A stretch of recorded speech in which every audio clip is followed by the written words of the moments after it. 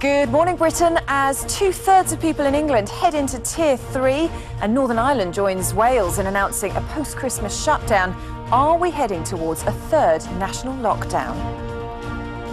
Who'll blink first? Britain and the EU get bogged down over state aid, while fishing remains a major bone of contention as talks head towards a new deadline of Sunday.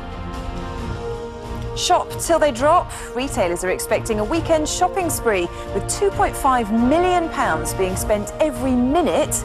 But parents are being warned of a shortage of Christmas toys. Una chica que no me diga mentiras. So they tell me that you're looking for a girl like me. So they tell me. And who can blame the Black Eyed Peas for looking for a girl like Shakira? None other than will.i.am will be joining Richard live on Good Morning Britain in 20 minutes. A dry start to the day, but turning wet and windy from the west, and it's this unsettled weather that lasts as we head into the weekend. All the details, that and more coming up on Good Morning Britain. Friday, 18th of December 2020. Live from Television Centre in London.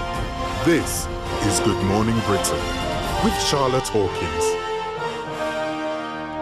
Hello there, good morning. It's 6 o'clock. It's Friday morning. We're with you all the way through till 9 with Ben and Kate here from 6:30. First, our top story.